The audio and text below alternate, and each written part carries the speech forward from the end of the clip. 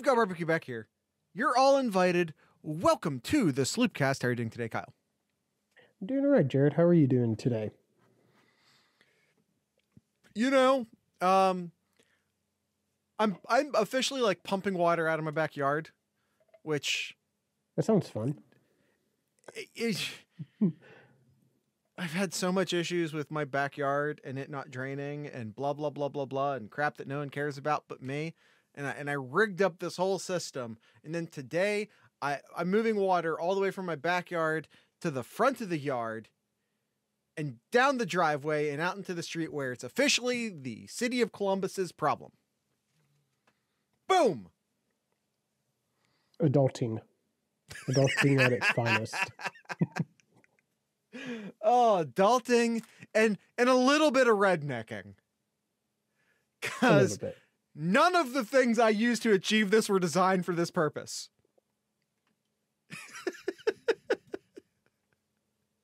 It's a little bit of a contraption. It's a little bit of a contraption. All right, let's go ahead and jump right into it here, Jared. So Friday, maybe Friday. I forget. Thursday, which is yesterday Friday. for us, but several days ago for most people listening to this.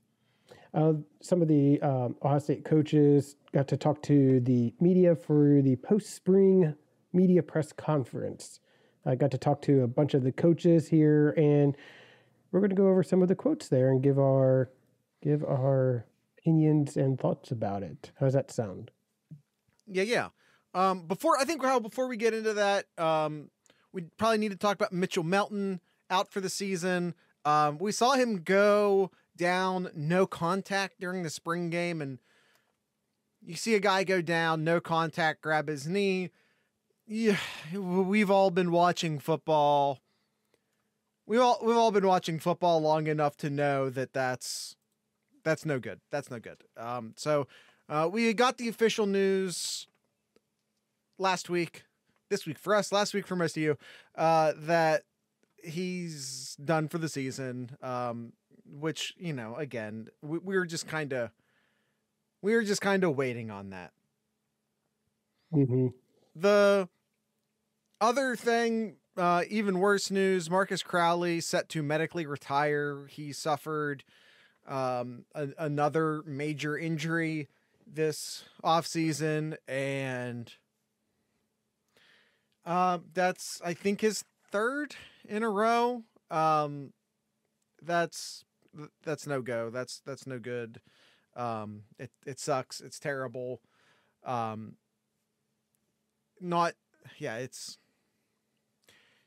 kid's career ended before it could ever get started. And if you ever find yourself wondering, hey, should these kids get NIL money? Yes, they should. Medically retires. He'll still get a chance to finish his education, get a degree, do all that stuff. In the light of we're not going to get into it today, but if you haven't read Tony Gerdeman's reaction to, or just even seen the video of the Ryan Day, and Harry Miller interview that was done on the local television stations this week, I highly recommend everyone checking out those things. Carries for Chip Trayanum in garbage time. No, probably not. They are getting an additional running back this fall. Why am I blanking on his? Oh yeah, Dallas Hayden. Thank you. Yep. Getting Dallas Hayden. So that'll be 4 running backs. And I really don't even expect Dallas Hayden to get maybe any carries. They have 3 incredibly talented running backs who are all just dying for carries. Well, and that's something too, Jared, to think about. That's it. There's only 3 scholarship running backs on this team. Could that be an issue this year? Probably not, but it's definitely something to keep an eye on. Just like quarterbacks, only 3 scholarship quarterbacks on this team. Well, it'll be 4 by the time the season actually starts. Yeah. Again. Yes, yes, England. Yeah, they're all studs, and I think you put them in, and I think they'll excel in any play that they'll do. But you never know with injuries and all that too. Just something to keep an eye out. Absolutely. All right, Kyle, let's get into the quotes. Where do you want to start? Let's start with Cade Stover was a running back in high school. Stop trying to give him his 5th job, Stuart. Let's start with Brian Hartline.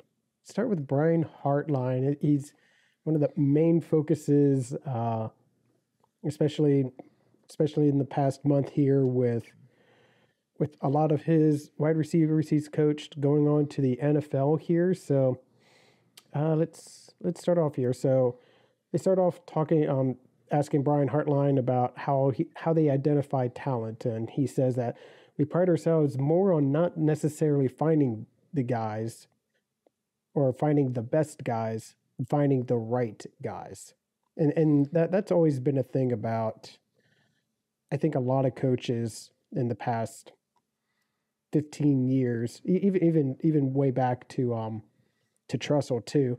Trussell maybe never got the best guys, but always find the right guys to put into his team. Yeah, I mean it's not about star chasing. We've seen one of the, and not that all the guys are in yet, and for Pete's sake, it's not, they haven't even gone through their fall camp yet. But one of the worst ranked wide receivers on the team from this rookie class is the one that's getting a lot of the preseason praise. And, oh, by the way, Chris Olave was one of the worst rated wide receivers to commit to Ohio State in recent years. Like, you don't got a star chase. And so I always get a little bit worried when people put recruiting matters. Here's the thing. Sometimes people get recruiting matters and stars matter, and they wrap those two things into the same conversation. They aren't the same conversation. Recruiting 100% matters. Stars are an imperfect science.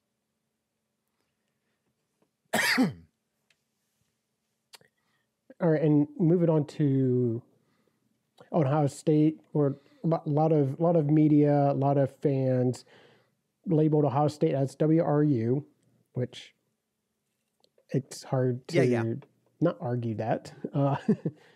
He says that you guys can talk all about that, but that's just something that we don't talk about.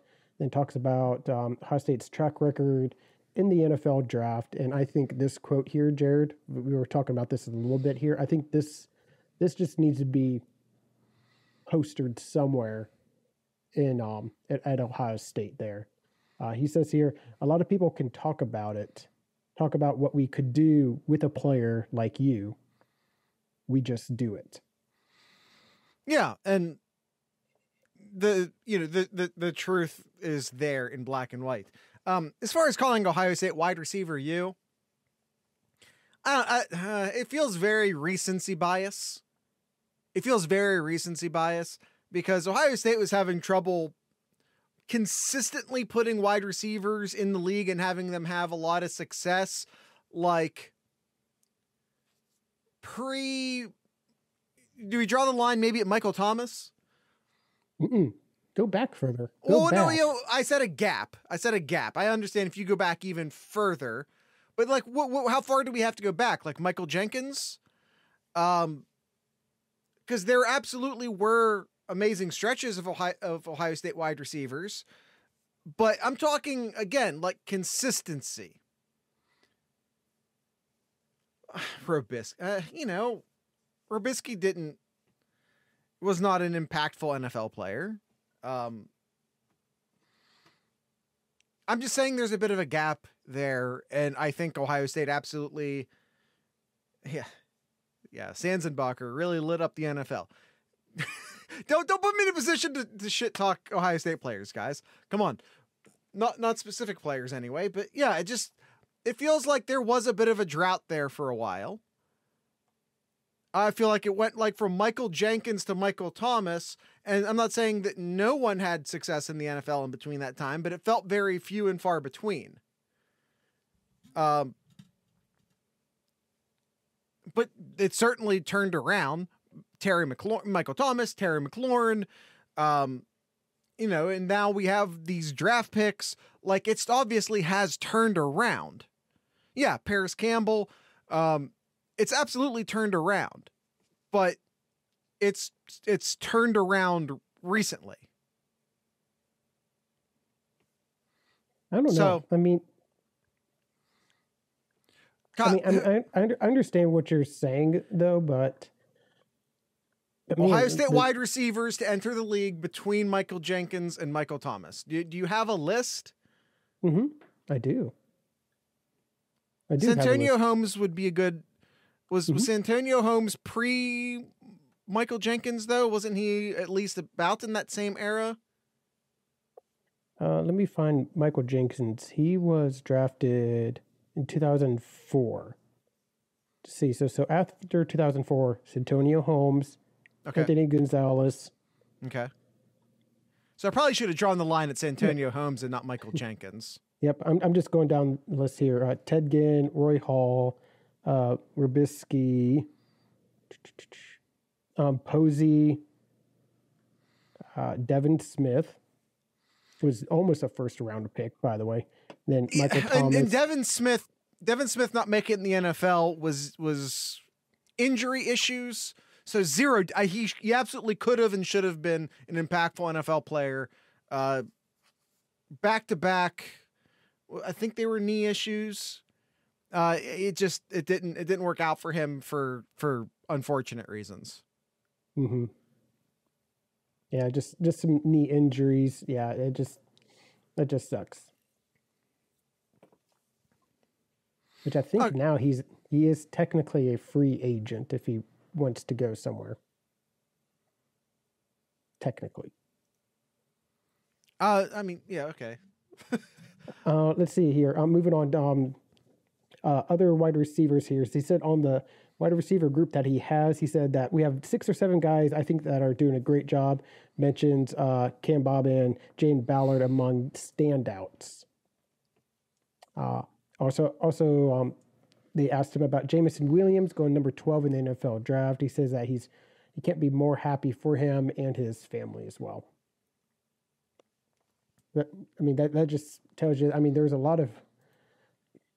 I think most people who really sit back and look at what Jameson Williams did, I don't think there was any hard feelings or anything like that, and still supported each other. Jameson Williams supported Ohio State players and coaches, and a lot of the fan base supported Jameson Williams as well. It was really just like Alabama and SEC fans who tried to create something there. It's well documented. You don't need me to tell you this, but like during an Alabama off week, he literally came to Ohio State and watched a game from the sidelines. Sidelines, or maybe at least like AA deck, I forget. But yeah, like, yep. There's no love lost there whatsoever. It's yeah. No. All right. Probably one of the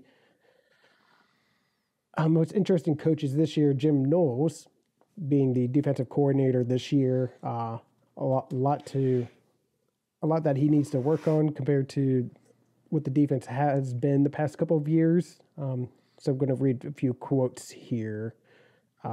Jim Knowles was asked about the progress installing a new system on the defense. Says the defense were able to learn that we are able to do a lot of things. We have a system put in place so we can adjust when we need to adjust. And that's the big thing is that part too. What we saw the past couple of years, it just seemed to be, hey, here's very vanilla defense, and we're going to stick to this. And just we saw what it was the past couple of years. Yeah. You haven't experienced defense. I mean, we've hashed and rehashed this. you have an experienced defensive coordinator in place now who knows how to call, adjust, implement a defense. He just has a level of experience that no one at Ohio State has had for a while. That's it. Those are my thoughts. All right. I just didn't feel the need to like have that conversation again. Yep. No, that's fine. We can move on here. He did briefly talk about Mitchell Milton, saying it's going to be tough for him to get ready to go in the fall. Urban Meyer, wow, Coach Day. I don't know where that came from. Coach Day later said that he was going to be out for the season. Yeah. Let's see. Someone asked him about first impression on Ohio State wide receiver coach Hartline, and you know what he said? What did he say? Hartline is a snappy dresser. You know what else I like about Knowles? He's very good at the press conference. He is. Makes me scared that, like, I feel like because he's very gray. I feel like, and this is, man, I don't mean this to be an insult. It's going to come across that way. I think people think he's older than he is.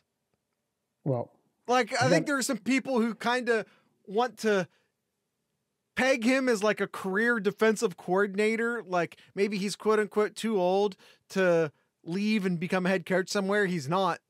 Yeah. Well, and the fact that he's as good at the press conference as he is scares me.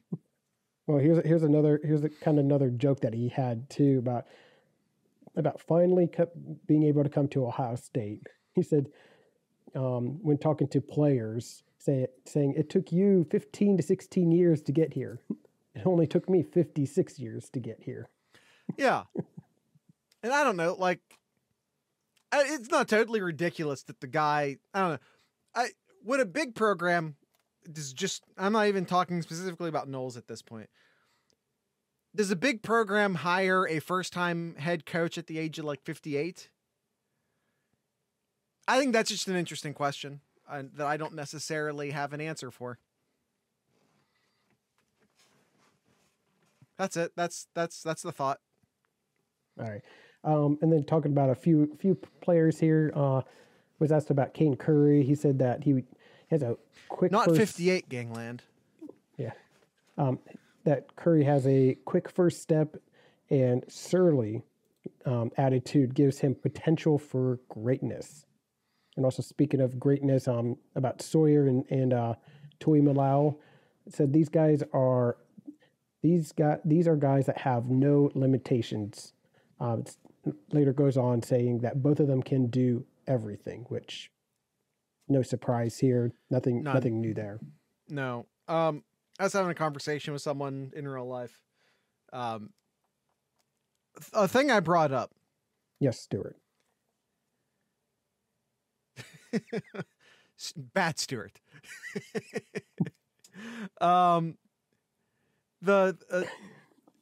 of the things I brought up to someone talking in real life.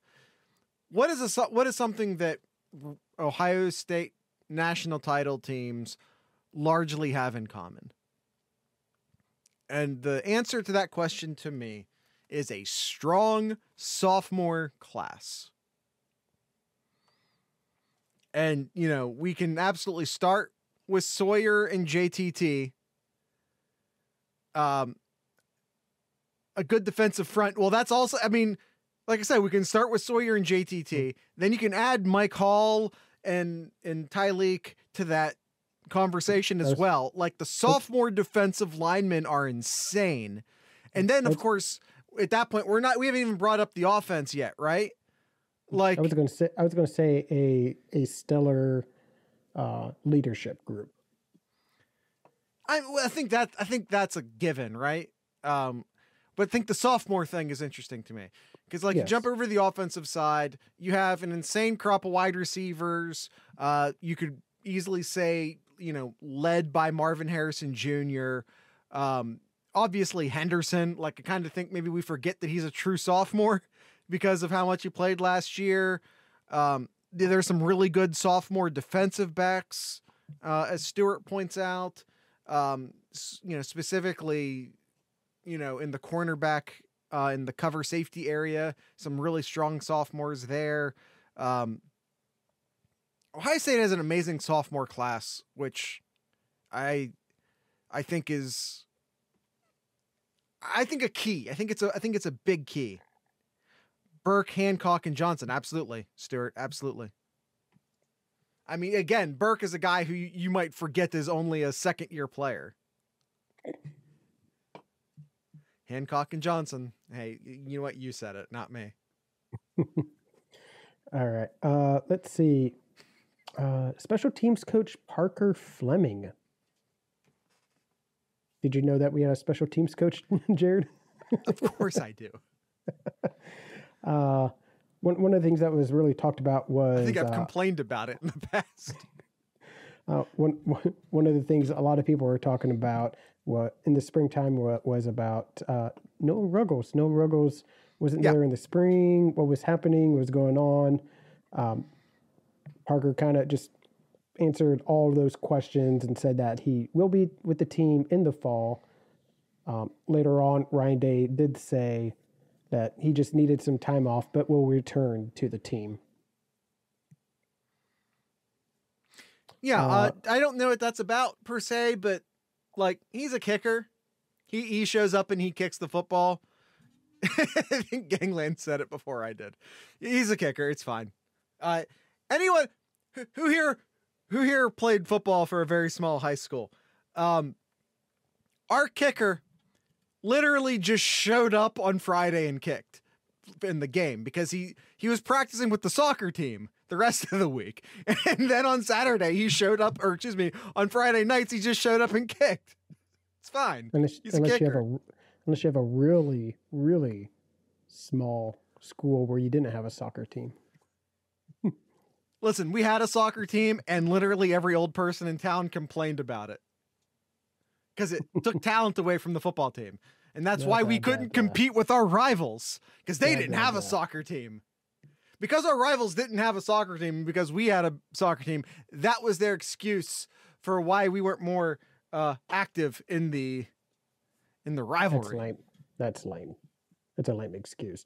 Let's see. One other thing was asked about Parker Fleming about the return game. I know that we here at the SloopCast with our SloopCats talk a lot about the return game and when will we finally get that touchdown. On the return game, Coach Fleming says that we do have some guys that can rotate. Mentions Cameron Martinez is, quote, definitely in the mix and has caught some balls in the spring, end quote.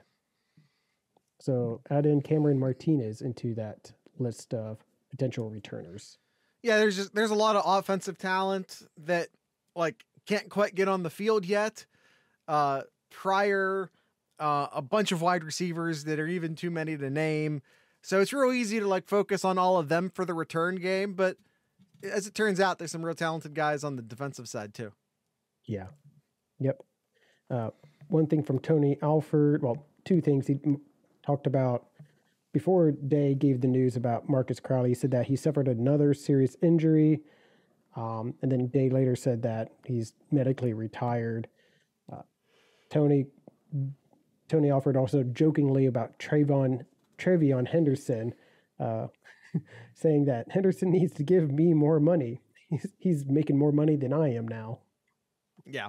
The only one tell you that Ohio State's falling behind in NIL.